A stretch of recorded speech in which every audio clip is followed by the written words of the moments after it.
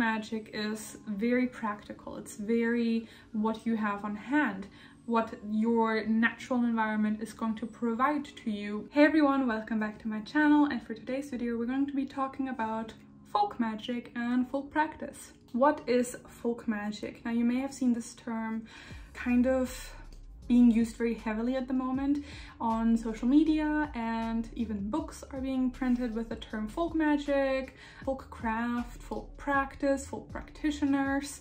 I myself am now using and identifying with this word, and you might be kind of confused as to what it even means, what it encompasses, where the term comes from.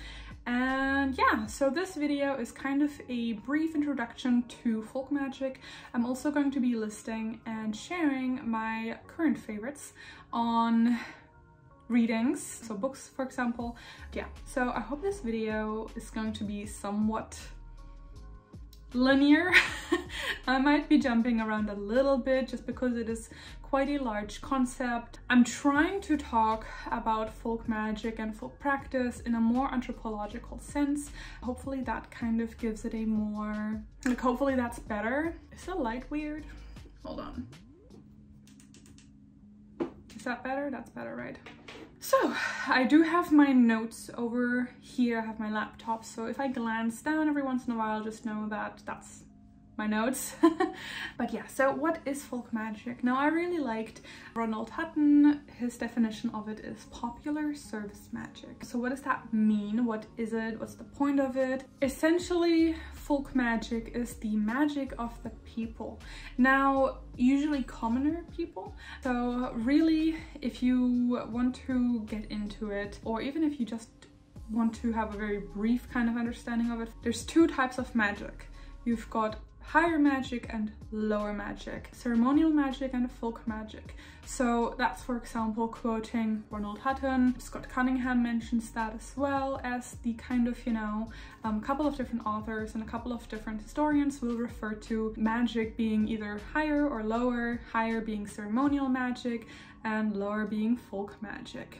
So historically speaking, this is interesting because higher magic used to, as I just said, be kind of more ceremonial magic, and kind of was used more by nobility, for example, or people that just had more leisure time. It usually involved summoning of spirits and things like astrology, even alchemy, things like that could have, at least back then, be kind of considered more higher magic, ceremonial magic.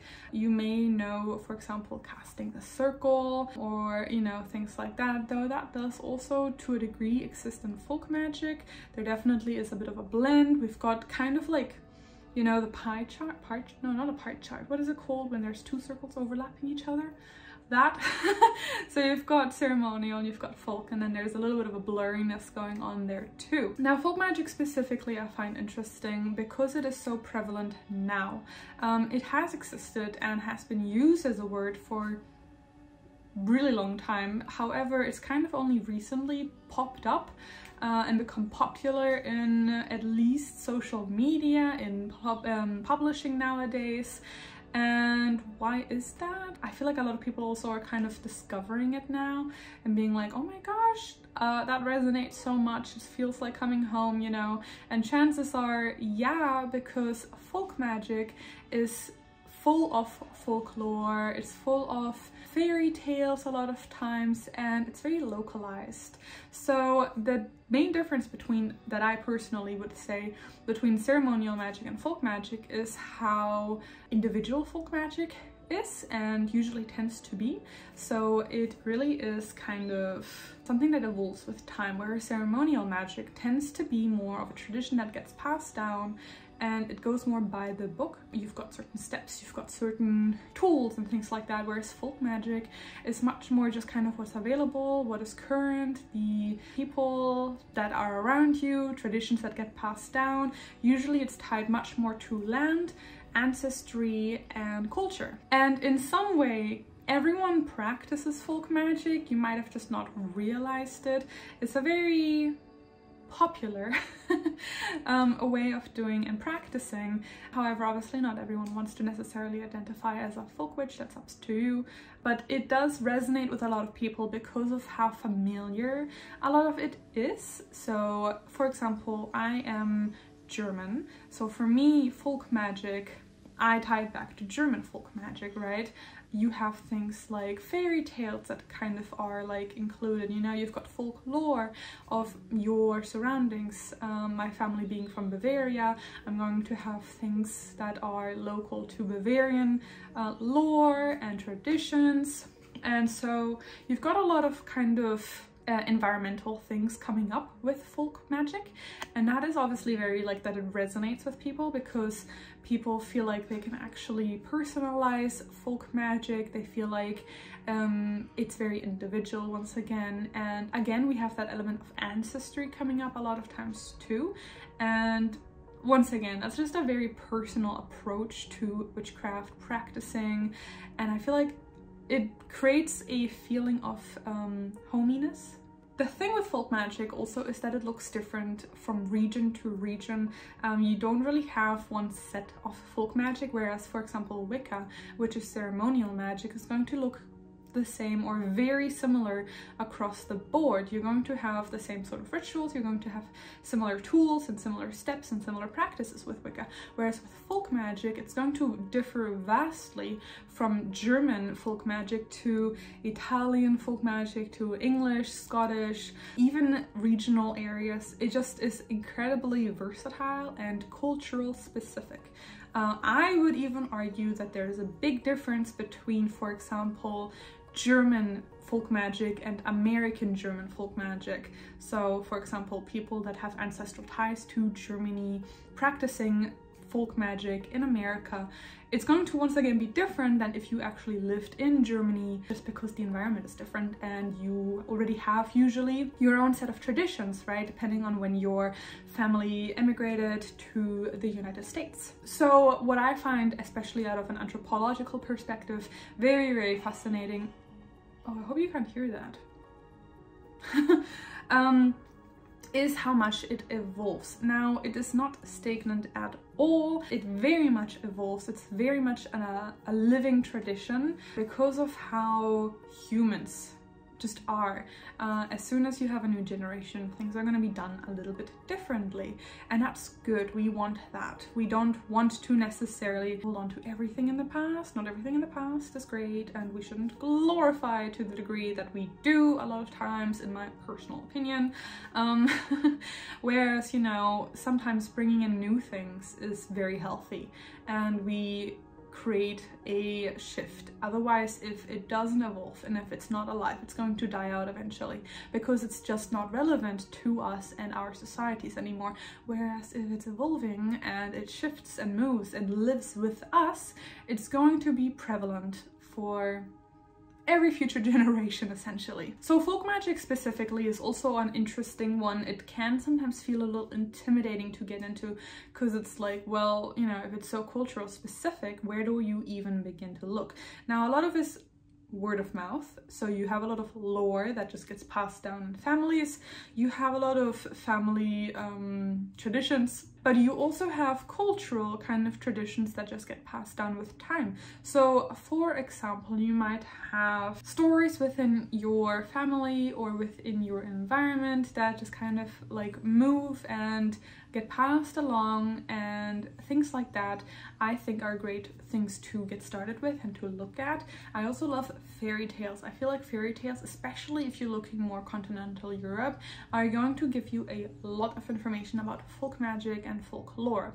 Usually fairy tales contain a lot of magic as is, and sometimes they will even contain elements of old pagan stories, for example, right? A great example of this is Frau Holle or Lady Holle, which is the story of the elderly lady with the two girls, I don't know how you translate it in English, Goldmarie and Pechmarie. So it is the golden girl and the unlucky girl, let's say, where Frau Holle or Mother Holle actually is a old pagan kind of deity. Now things like that will kind of remain in stories. Even though we have Christianization that came along, we do still have a lot of folklore that preserved itself through fairy tales and word of mouth and just living traditions, especially within countrysides. Usually a great book on this is actually Ronald Hutton's latest book, Goddesses of Europe. I'm not sure exactly on the title, I'll put it on the screen, that I'm currently actually reading. I'm like halfway through, so I'm gonna do a review of that at some point.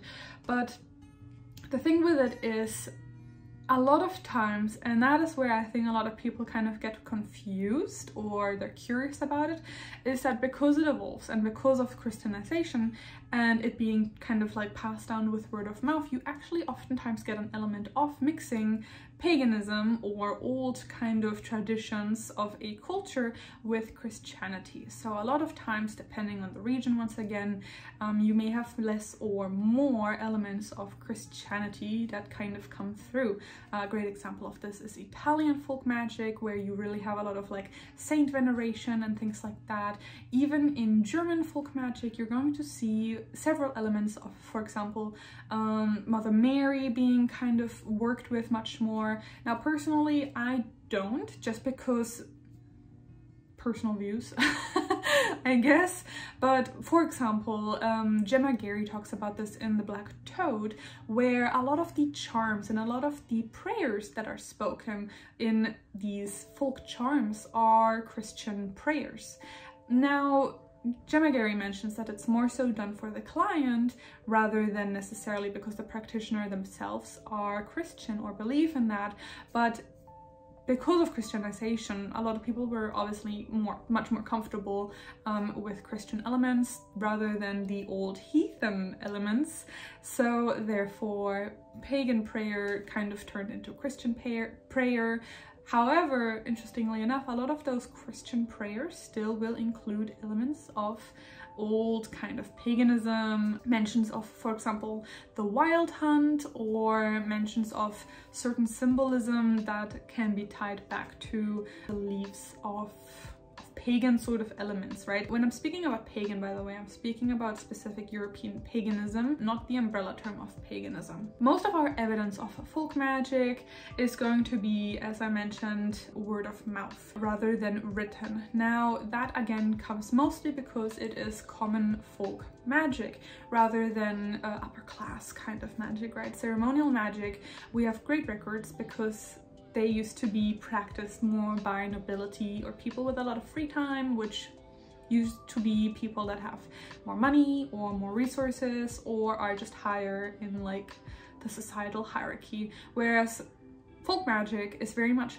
common folk kind of magic. Usually it would be, for example, common like a wise woman or cunning folk that would be in the knowledge of these ways, and they would provide the service to the people. Usually that would be with payments, oftentimes charms for protection, charms for creating food for the family, or a lot of times even medicinal kind of things. So if someone was having ailments of the body, they would oftentimes go to one of these folk practitioners that would help them with whatever their physical ailments were. A curious one that I think is very, very funny is the prevalence of warts and being struck by lightning. If you've ever read Gemma, especially The Black Toad, you're gonna see a lot of warts and being struck by lightning. Because once again, it is more common folk, things were not necessarily written down as much. So you're gonna have a lot of things being passed down, usually in the family, or you had a mentor that kind of passed things on to the next generation. You also are usually, especially now, heavy on UPG. UPG stands for Unverified Personal Gnosis and is your personal relationship and findings within the craft. Now, for example, things like that can include plant lore, where there's a common plant lore, and then if you work with that plant specifically, you might find that it does really well in love magic, whereas usually it's only really associated with protection, for example, right? So that's your personal UPG, and a lot of folklore is going to be very personalized, and once again, this is very enticing to a lot of people, but it does create that sort of personal path, and that is how it evolves. So if UPG kind of, you know, gets brought on to many new generations, at some point it's going to be recognized by enough people, it's going to turn into verified gnosis. So that is something that is keeping the traditions alive and will then, you know, with time kind of evolve. That does mean that it is sometimes hard for us to really understand how things were done in the past, besides things that we have just found, like hard evidence, things like shoes and walls, or witch bottles have been discovered, you know, from like the 16th or 17th century. Because so much is word of mouth, it can be hard to trace back. Now, things we can definitely kind of assume are that it's going to be very heavy on herbology, it's going to be definitely heavy on animal lore, usually ancestry, and it's usually very centered on the hearth and home. Sorry, I was glancing down quite a bit there. Herbology specifically to your region. Once again, folklore is very environmental dependent. So if you live somewhere, for example, your practice is going to look very different if you live in Florida versus if you live in where I live in Latvia, right? It's going to be very different because the environment is incredibly different. The plants are different, the animals are different, the lore is going to therefore be different, the history is very different. So you're going to have all those elements kind of coming into your folk magic and into your practice. So therefore, and that is why I think it's very important to make certain distinguishments, such as, for example, oh, I am a English folk practitioner versus an American English, because someone who grew up in America and practices kind of traditional practices that were preserved through family, or they are reconnecting with ancestry, it's gonna still look different than if you actually lived in England, simply because your plants are different, your animals are going to be different, and it doesn't always translate, right? So if you've got a lot of plants surrounding you that just do not exist in England, you're going to have to look at either creating your own connection and UPG, or what are local beliefs about this plant, for example, that you are encountering here. Animal lore is an interesting one as well. We've got a lot of animal lore, and again, I feel like animal lore is a very specifically interesting case of culturally, it's going to be very different, where some cases, you know, we have, for example, the snake. In some cultures, the snake is regarded as a good omen, and in some cases it's not. So therefore, your practice is going to once again be very personal, very unique. Now we have the hearth and home. The hearth and home is very important to a folk practitioner because that is where your magic comes from. It's where you take your rest, it's where you recharge, and in my opinion, folk magic should always be inclusive of your hearth, of your home, and also the land spirits and the home spirits right where you live. Just because that's where you're working from, and you would want to, in my opinion at least, maybe this is my UPG, you know, but I feel like it is a good practice kind of to just work with your spirits that are local and that are going to be there and best to help you in your workings. It just, to me, it makes the most sense. Obviously, if you completely disagree because of where you live, and maybe, you know, there's certain different various reasons, right, that you might not want to work with local spirits, that's up to you, obviously. But a lot of times you do have that element of local spirits, local animals that you might want to work with, or to the very least research about and learn about and see how that animal may have been regarded in folklore previously. The folk magic and practices, as I said, they're going to tie in a lot of folklore, fairy tales and superstitions. So that is another revenue that you can really go down with if you are new and you're kind of wanting to research a very specific region, if you are wanting to reconnect to maybe your ancestral kind of folk magic, then I really recommend learning about the folk tales, fairy tales and superstitions of that region. that's going to give you like an insight into what these type of people used to and still believe in. I know there's, for example, a surge in people from the United States wanting to kind of reconnect with European countries and cultures, and I think it's very important to learn these type of things to really kind of connect and understand the people from back then, but also to recognize that these cultures still exist, they're still alive, and you can still see how these people interact and the things that they believe in. Another thing that I think, this is maybe a little bit controversial. I don't think it's controversial, but perhaps someone might think so. I think it's very important to actually get to know your environment and to get out of the house and connect with nature. I see folk magic and folk practicing or practitioners as being quite connected to nature, just because it is so localized and you're going to usually work with what you've got.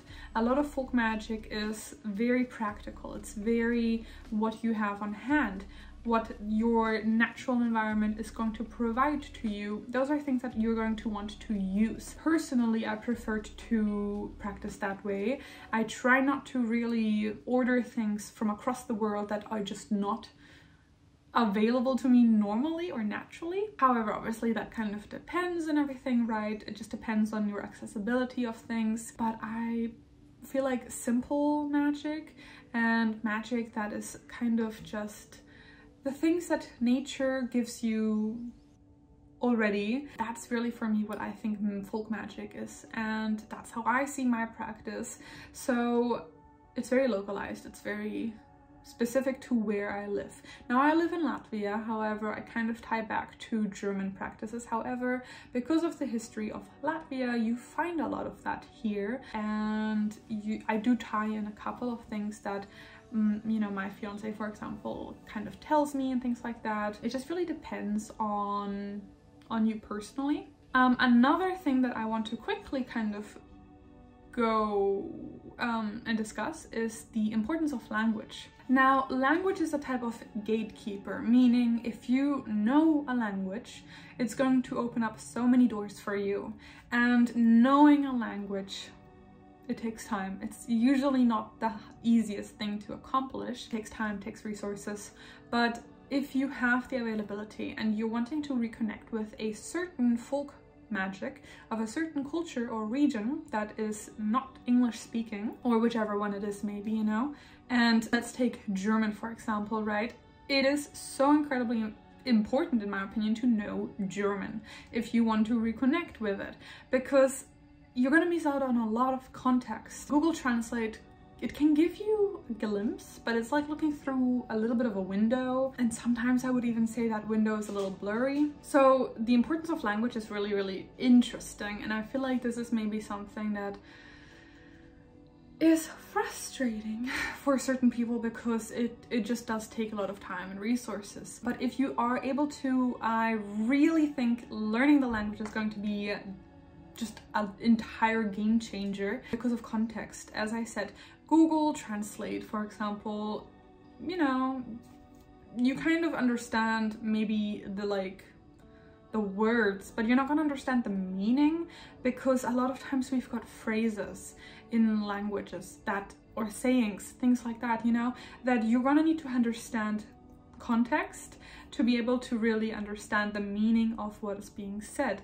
Now this will take time, and to be honest with you, in my opinion, witchcraft is something that does just take time. I don't think you can learn witchcraft in a month or two, and I don't think you're going to learn a language necessarily in a month or two. Another thing that I immediately noticed is that how many doors it just opens to you in actually learning. I have this book right here. I'm just gonna have to hold this real quick because otherwise the books are gonna fall over. So this is Hans-Peter Duhr, Traumzeit, über die Grenze zwischen Wildnis und Zivilisation.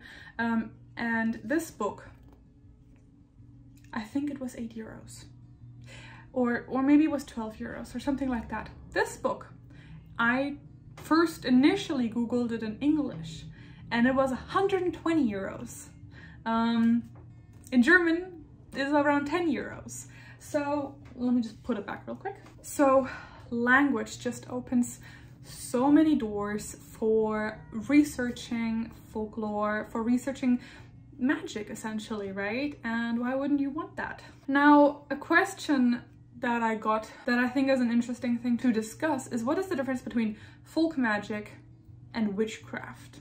Now, in all honesty, I do think that right now we're kind of using the word folk magic and folk practitioner because it is a little bit of a trendy word, let's say. But it's not necessarily that it is trendy, it is that we kind of are now, like, we discovered it, or it became more popular because of publishing, because, you know, certain authors just used it more, started using it more.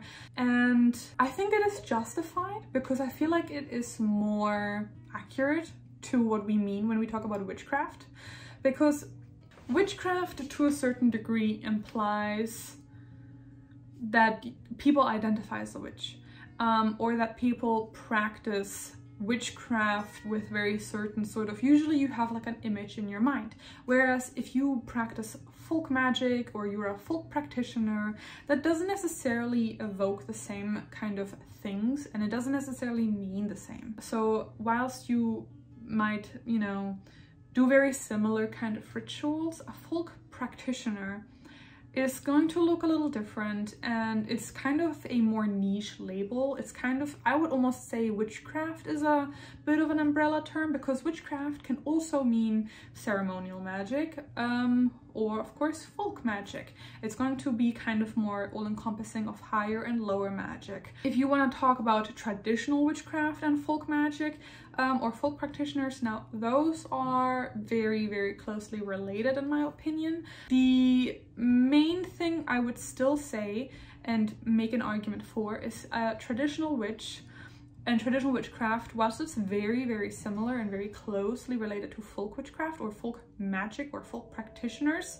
a folk practitioner is still going to be working more localized. Now, it's in the name, in my opinion, folk practitioner. You're folk, not to be confused with the folkish movement. Stay away from that. But a folk practitioner is going to be working much more within their community, and I think that's a really, really important aspect. So folk practitioners usually do work with the community, especially historically speaking. Again, it was commoners' service magic or commoners' service practice, where they provided a service for their community, and they were known by their community to be helpful, or you know, where you would go for assistance for certain things.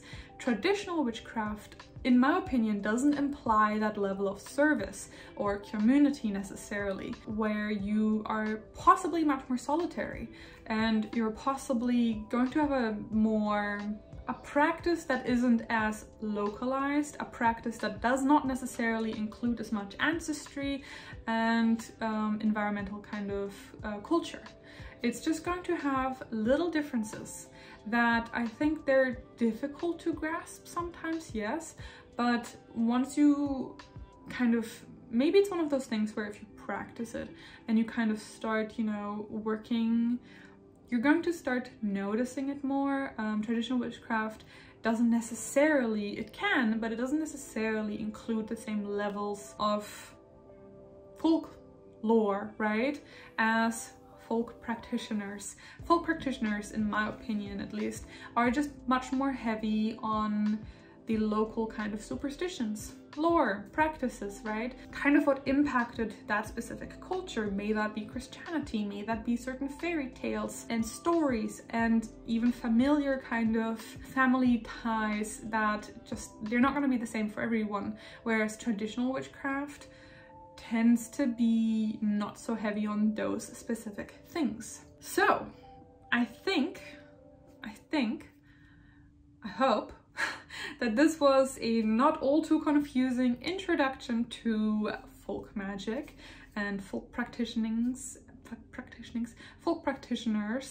and what it is. So now for a couple of books that I want to highlight.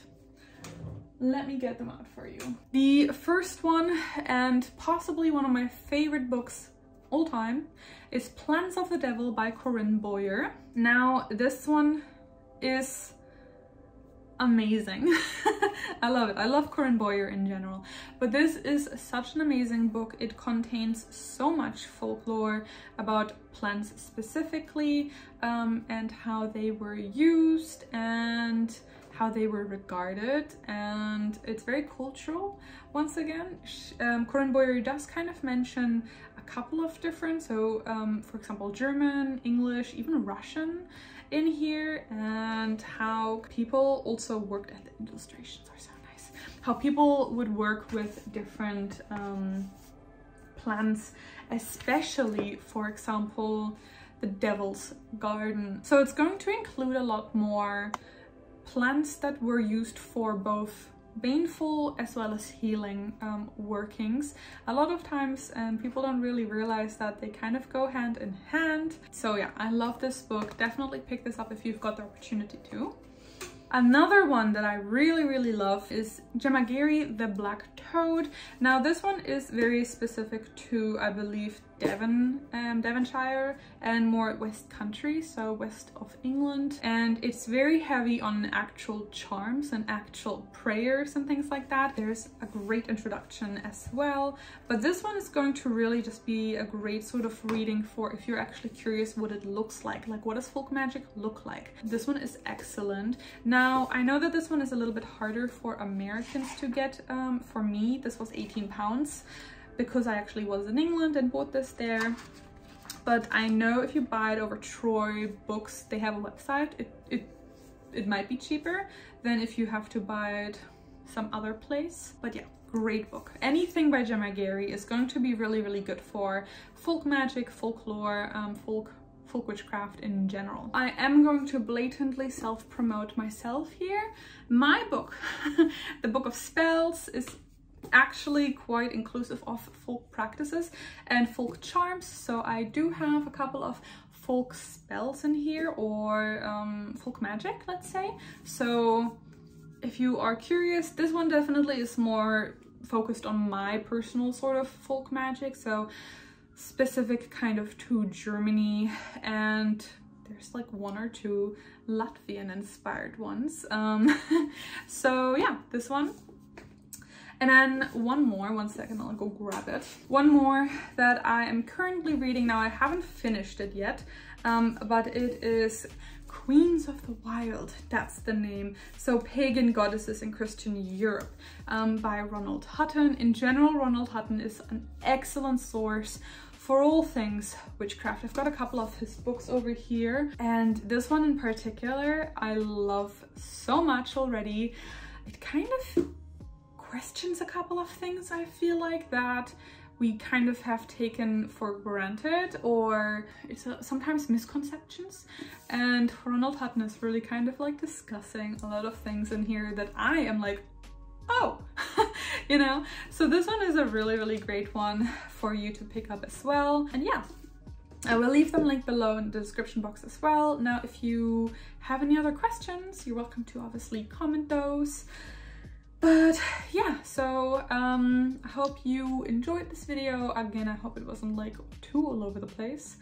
And with that being said, thank you so much for watching, and I'll talk to you soon. Blessed be. Bye.